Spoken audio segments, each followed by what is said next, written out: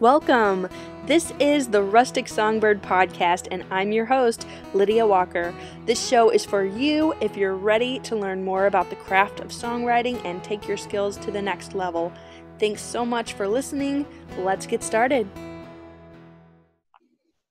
Today, my guest on the show is Alan Harvey. He is a member of the Blood Brothers blues group. It's a Christian blues group. He's been a songwriter for a long time, and he recently was part of a songwriting panel that we had at the CSMI Impact Conference. And I really appreciated how he broke down ideas into something simple that's easy to understand, and he explained those so well. So I asked Alan to be on the show to talk about one of our favorite topics, songwriting. So Alan, thanks for being on the show. Thank you for having me, Lydia. It's a privilege. I appreciate it. Tell me a little bit about your background and how you got started in songwriting. Okay, well, it's an interesting story. I've been a musician, I guess you would say, all my life. I learned to play the guitar at 11, and so when I do the math, that means I've been playing the guitar and singing for 56 years. But I was singing when I was little, all the way up.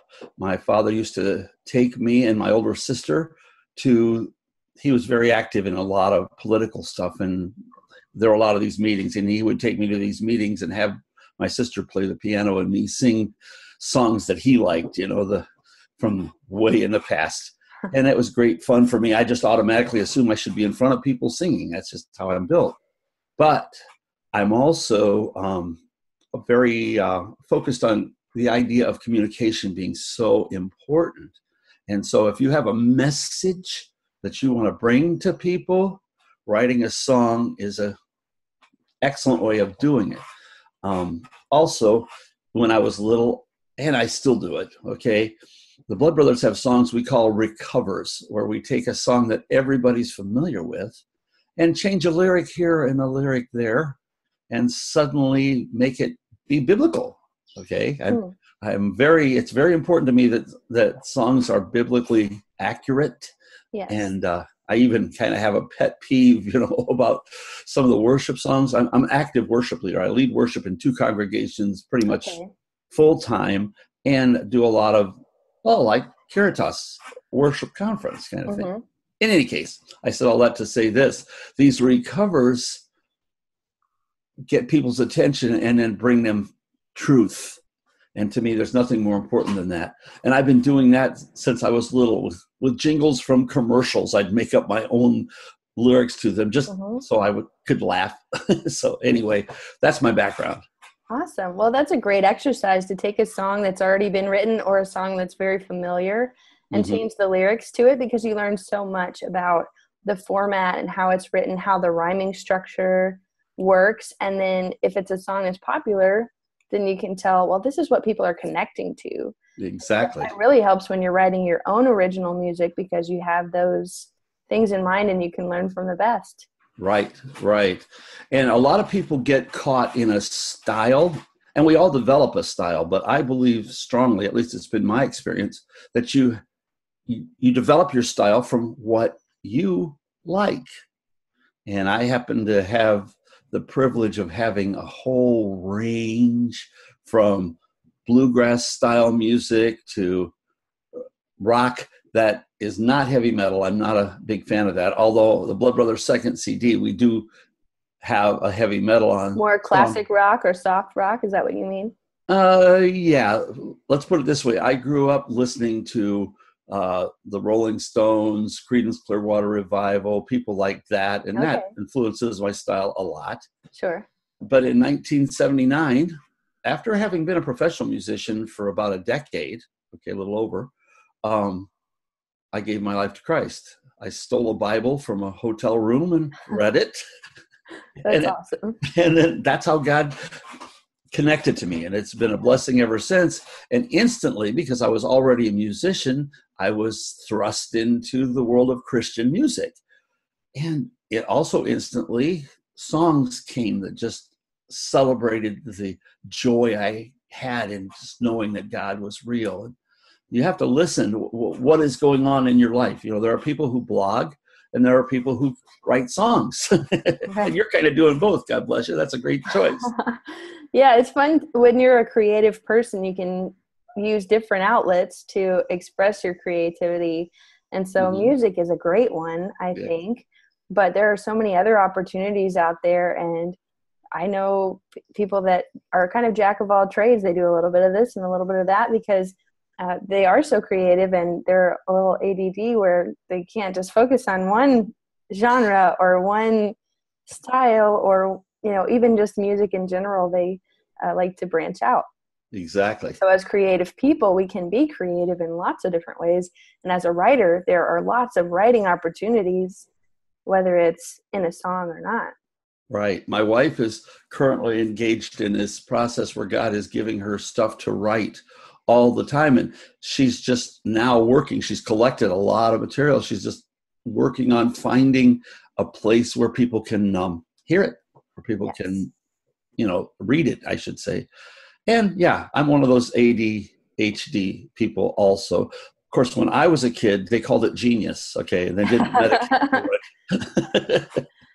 Well, that's a better term for it anyway. Yes, that's what I think too. I mean, busy thinking about lots of things all at the same time and putting effort into doing the ones that are the most exciting.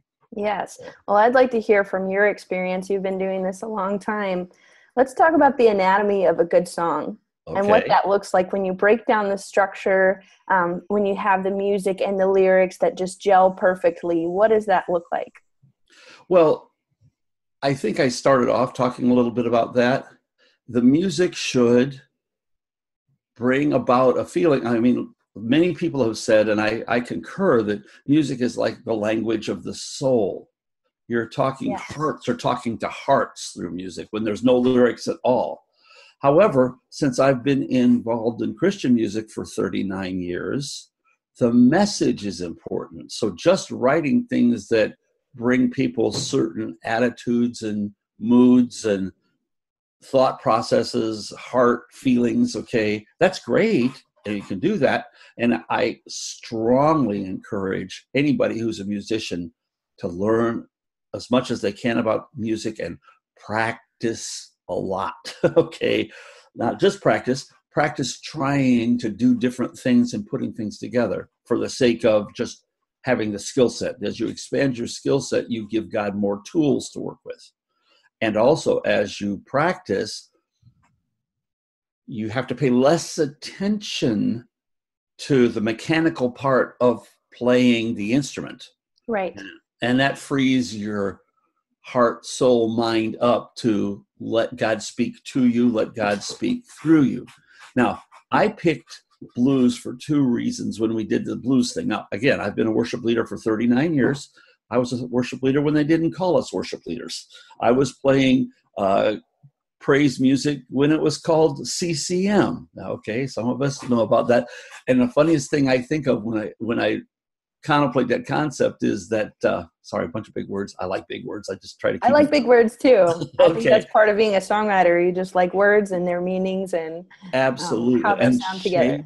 shades of meaning and the way a word makes you feel, those are important too. But anyway, they talked about CCM, Christian contemporary music, and I think it's hilarious because it's not contemporary at all anymore. There were some awesome songs, okay, and I still play some of those wonderful, Keith, I'm very sorry. I still play some of those awesome songs like by Keith Green and other people who wrote this stuff that moves you, and it was deeply powerful. And Right, and so, they were contemporary at the time. at the time, exactly, that was a style. Nowadays, I don't think there is. Man, I'm very sorry. That's all right. Somebody's very interested in. Well, no, I'm sorry. Let's rephrase that. Contemporary now is accepted. I really apologize here. And I'm pretty confident that that's a salesperson trying to sell me something. Anyway, today styles of all kinds are accepted. I love that. Okay. We were at the Impact, the CSMI Impact meeting, and the range was all over the place. And God can be praised in so many ways because he is, an infinitely faceted God who loves, and he loves that we're trying to do anything that blesses him. Anyway, back to the structure and construction and style and things of that nature. Just like you should be good at your instrument so that you don't have to pay too much attention to it, it's also really good to be a wordsmith, to have invested time in the understanding of language. And it does not have to be complex to be good. A lot of people miss that. And early on when you're songwriting, when you want to have something be complex, it makes you look good. You want to use all of your skills in one song. Exactly. All of the chords that you know. and that can be a problem. It's not a shortcut to be as complex as possible. It is too many details. Usually you can actually take away from the message. And again, earlier I started to say this, and now I will continue to say this. When God pointed me towards Christian blues, which was something I didn't start doing until the 90s. I was a blues guitarist as a secular musician, along with rock, because everybody loves both those genres. And I had somebody asked me to play guitar in a Christian blues band. And it was the first time in my life I'd ever heard those two words together. And I thought to myself, that's a vehicle. Because when you listen to just standard blues songs that everybody knows, a lot of repetition, a lot of cliches. And cliches, everybody talks about them like they're a bad thing, but just like music that people are already familiar with. Right, you can use that. Exactly. So those sayings that are familiar to people, connected in the right kind of way, can easily convey a very simple, but of course the most important message, which is salvation through Christ. Right, and taking those cliches and really breaking it down to think, is this theologically correct? Is there a way I could explain what this really means, or what this can mean with scripture, or even turn a phrase and have a double meaning? Yes. In the song, like it does mean one thing, but it also could mean something else, and then use both of those perspectives. Absolutely. One of the songs that I played at the Impact Conference was one of the Blood Brothers Christian blues songs called "See the Light or Feel the Heat." Now, can you get the gospel more simple than that? That's awesome. Turn or burn. Exactly. Turn or burn. Yeah, I guess you can, because you just did. But, see the light or feel the heat. And I actually actively chose to use many, many cliches in that song. Okay, things that people would associate with going to heaven or not. Okay, yes. Because the point I was trying to make is, do we realize how important this decision is? Right.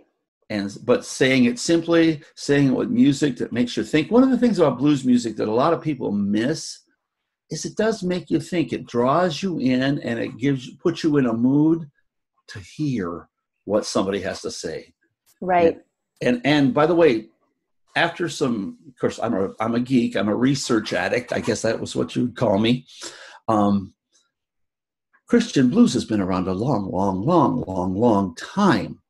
Actually, about half of the blues people that made it famous in the 20s and 30s started out in church.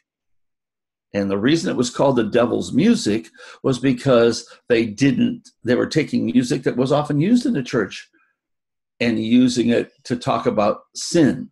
And so they were in rebellion and sin. Well, secular music often glorifies sin. That's sad, but true, what we'd expect. But there are people like Reverend Gary Davis and Robert T. Wilkins and Mississippi Fred McDowell. And these guys all played songs that were biblical, that glorified God in a blues style. So it's a great genre for getting a point across. Okay, not that it's the only one, but it's a great one for that. Yeah, and it's a fun style. Like you said, it makes people comfortable, and if it's a familiar sound, they're more likely to receive the message of the song that they're hearing through the words. Exactly. And the bottom line here is simplicity can pay off. Yes. Again, whatever your style is, if you get too complex, now there's places for complex. I've written some songs that are beautiful songs that are musically complex, and that the message that comes across in those songs you have to be so good at your craft to know that what you're saying and the song musically, its message matches what you have to say, or undergirds or stresses the things you're saying. But that is much more difficult. And honestly, the better songs generally are not that complex in my experience. Right. Sometimes the simpler they are, the wider the audience, because people will connect with it. Yes, some of absolutely. the most beautiful compositions that are complex musically can only be appreciated by people who understand why it's complex and why it's working that way. Right. And the majority of listeners wouldn't even be able to tell the difference. But if they hear someone who's singing their heart out with 3 chords on a guitar and that's the only 3 chords they know, sometimes more people will connect with that because of the feeling instead of the complexity of it. So I agree. There's a quote, I'll have to find who said this, but perfection is achieved not when there's nothing more to add, but when there's nothing more you can take away. Yes, yes. I really like that quote because it is important to really pull apart everything that's not necessary to find the real gold in that song. Yes. I totally agree with that. I have been in a lot of recording studios in this somewhat long career. And one of the things I often see displayed in a recording studio is it's what you don't play. Okay. That we all get anxious about showing off. We've learned our skills, we want everybody to know we're good. Okay. And that has its place. And once in a while you have to demonstrate that you can play. I mean, even if it's just for yourself to know that you're comfortable. But when you make it complex, you make it harder. And when you make it harder, sometimes people are just, I don't want to listen to that. It's too much to think they can't enjoy it as much. Exactly. And now I love jazz and I love to play jazz and I have friends who are into that. But most people really, unless they're musicians, either don't like jazz or just don't appreciate it. To them, oh, it's music. Yay. And, and I have a great life example of this. I'm one of the rare guitarists who reads music. Okay. I was, if you ask Chet Atkins if he read music, he would say not enough to hurt my playing. Okay. That's a common thing. But really and honestly, music, like sheet music to the guitar, is kind of like learning calculus in German, because it's 2 very separate things. Sheet music is not really designed with what a guitar presents for you to use in mind. So you have to learn the music, and then you have to learn how to play the music on the guitar. Okay. And because I decided to do that, it was a real blessing because it also gave me some great insight. Just like I got a degree in theology recently, master's degree, and I didn't need it, but it gave me some wonderful insights. I learned some things that I never would have learned just reading the Bible over and over again, which has been mostly my teaching process for myself. But in any case, they give you scores at the guitar player. When you're playing with an orchestra, they give you a score. People who write those scores don't play the guitar usually. And I cannot tell you, I've lost track of the number of times I've been given this score and they say, play this. And I say, okay. And then I go woodshed it out, learn to play it, and it's awful. I mean, it's just bad. And I would go back to the orchestra director and say, listen, I will play this because it's what you gave me, but listen. And he or she will go, oh, that's not good at all. And there's a reason for that. People who write scores play violins, they play trumpets, they play pianos, they don't play guitars. And so they don't have a grasp of what good guitar playing is. Now, that's not always true. Maybe 2 or 3 out of 10 probably is a better average of those scores actually have good guitar music in them. But usually after I've I don't have the right to tell the director it's not good unless I can play it and he can hear it and say, oh yeah. So do what you think fits there. And so it's really interesting that how many times I've played with an orchestra with all that sheet music and I'm still improvising. And it's okay. That's that concept. You have to be good enough to recognize when you're making things too complex, or you have to be good enough to recognize this song is not doing what I wanted it to do. And one of the main things that God put on my heart all in the songwriting process is step back and try not to be you while you listen to it. And step back to look at it as the listener. Yes, exactly. Just hear it, feel it. What does it do for you now that you're not thinking about, oh, I know what this next chord is, and I know how this progression I've put together, and it's amazing. That's why it is helpful to do one of the things that was strongly encouraged at the Impact. I guess it was a conference. The Impact conference. Is co-writing, working with other people. Other people will hear the things you're doing and not be so influenced by the ownership. You know, when we play a gig, for the Blood Brothers play a gig, we know how long we have to play, and we know how many songs will fit in that period of time. So then we, mostly me, pray about it, put together a song list, and for the songs to make it onto that list, they have to say what we want to say. They have to fit the audience to the best of our ability to understand that. They have to reach that audience. We have to feel like we're confident in them. And so you put together a song list, and then you have to start killing your babies. Because you have to take songs away from the list. Yeah. Yes. It's like, really? I can't, I don't have time to play that. Oh no. But that's what you have to do. And to me, it's a matter of prayer. Obviously, 2 to 3 times a week, I am also putting together worship sets for the churches that I lead worship at. And the same thing is involved. Only God knows what will work at a place or at a time where you're going. And so I suppose the most simple thing that a person ought to have in their songwriting craft is the connection to God, to speak to him, to listen to him, to know, to have peace, to have an understanding. This is what God wants. And he has all the absolutely correct answers. And the closer we get to that, the better things become, obviously. So... Right. There's a lot that goes into building a set, and there's only so much you can do. But I do believe that God will give you the discernment to pick the songs that people need to hear. And different songs will stand out to different people depending on their circumstances and what they're going through that week. When they hear it on a Sunday morning, it might even be a song that they've heard tons of times, but it just means something different to them when they hear it in that context. Yes, exactly. And again, just like I also preach or teach. I do a lot of teaching and some preaching.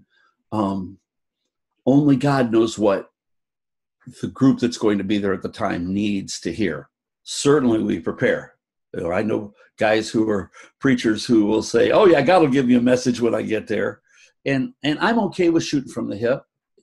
As long as you're prepared. Yeah, exactly. It's cheating God. If I'm not prepared, then what am I doing here? You know, it's like he gave me these skills and tools. If I'm not using them, I feel like I'm letting him down, and I never want to do that. Right. Sometimes you have a plan, and then last minute you feel like the Lord is leading you to change something, and then you can be spontaneous and flexible within that plan. You can say, okay, well, I was going to do this, but now because of this, we're going to change direction. And a lot of times the Lord will use that. Right. You're willing to go away from your structure. Yes. And actually, that's a very important practice also in songwriting. You may be going a direction. I may be going a direction with a song and have worked out all of the details. And then when I get to it, it's like, oh, I didn't see that. I didn't hear that. I didn't recognize that. I didn't know that. And that we have to be open to that. If we're not open to that, I don't think we're really walking our walk like we should be, because God has to have the free reign and right in our hearts, in our minds, in our lives to give us other instructions besides what we were comfortable with. I don't sometimes think comfortable is the enemy of usable. And so he'll stretch us. And I like that. I just came back from a conference. I'm part of the Calvary Chapel movement. So, matter of fact, my minister's license is Calvary Chapel. And every year we have an event called the Midwest Pastors Conference, which people from everywhere from West Virginia to Nebraska gather together at this place. And then we have some really great speakers. And one of the speakers was a pastor named Al James, who was at Prescott, Arizona, the lead pastor for 27 years. And then he stepped down. He wanted to retire. That was his plan. He had grandkids. He wanted to spend time with them, that kind of thing. And but God had other plans. After he stepped down, he went to 5 different churches that had blown up.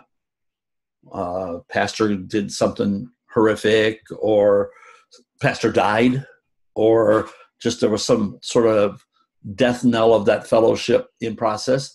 And so he kept getting tapped to go, you go there, you go there, you go there. And he would go in each place, spend 3 months, 5 months, that kind of thing, and be used to do that. And he was trained to do that. Well, I said all that to say this.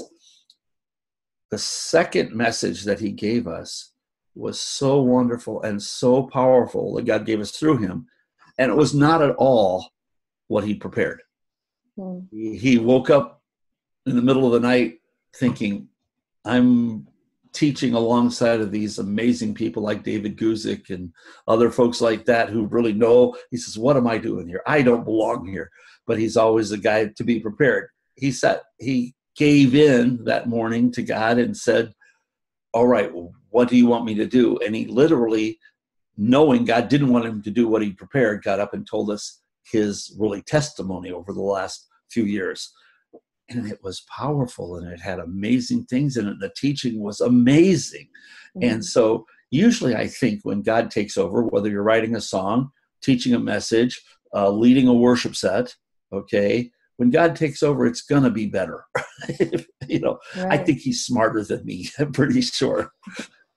Well, I think that comes through the connection of prayer and really seeking God, and then just being open and humble enough to listen to the Holy Spirit, because the Holy Spirit's voice is a still small voice. Yes, amen. And the world around us is loud noise. Yes, so, yes.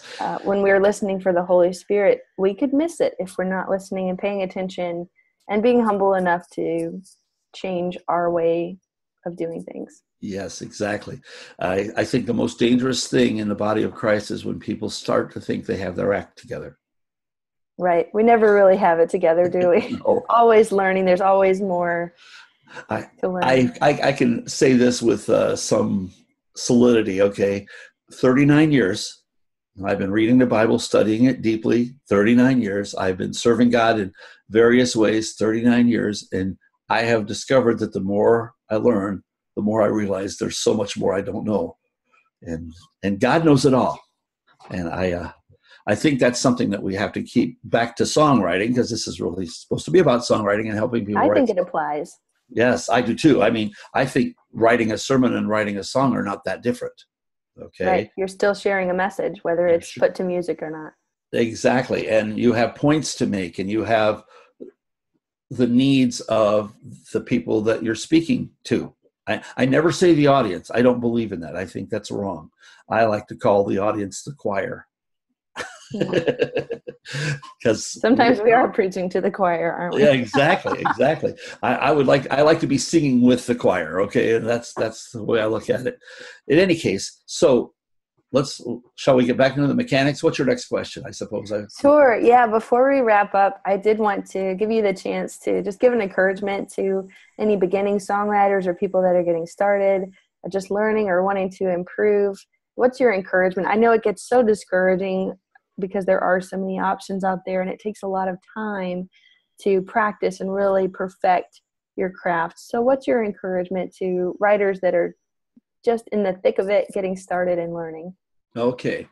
First of all, 1 plus God is a majority. And so if God has called you to write songs, then you've already won, because he knows exactly what's right.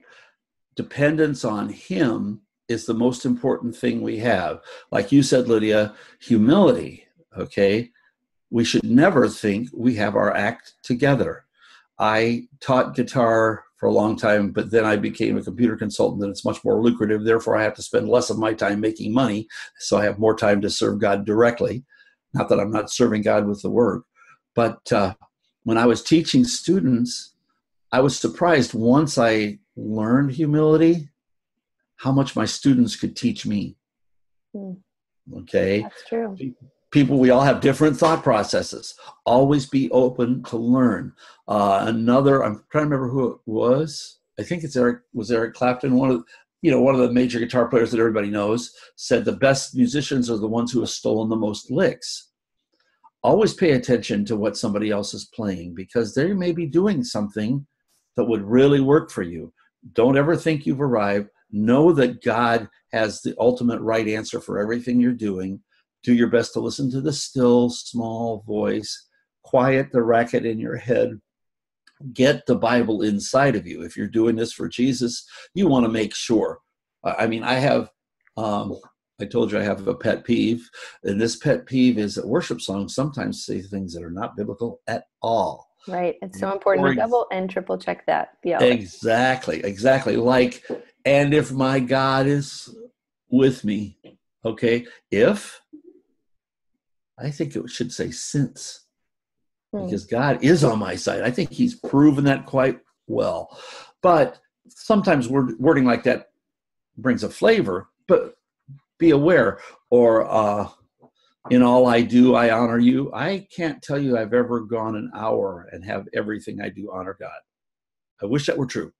So pay attention to what the word says, but listen to the Spirit also, and let him remind you. You'll know when something's wrong. And again, it does not have to be complex to be good, but hone your craft. The better you are at your instrument, the less attention you have to pay to that while you're singing and playing. As a person who sings and plays, I know that the far more complex instrument is the voice. And it takes people like Celine Dion or Barbara Streisand or whatever, as much as I don't necessarily agree with their, opinions, there's a book out there that written to Barbara Streisand that says, "Shut up and sing." Okay. It's like, Britain has the same opinion of me when I tell jokes. She's like, okay, quit talking, less talking, more singing, honey. But the point is that our vocal instrument is also, if we're going to be a songwriter, singer, songwriter, put as much effort into learning your tool there, that skill there. And it's complex. So if you're just barely remembering or getting the chords right, you don't have enough attention to pay to the vocals. And if you're singing flat or something like that, you're robbing God. So be careful about those things. Try to just get as good as you can at your craft. Yes, it's important to be excellent as much as we can, and to really do our best when we are playing for the Lord. Thank you for sharing with us today and sharing from your experience. I really appreciate you taking the time.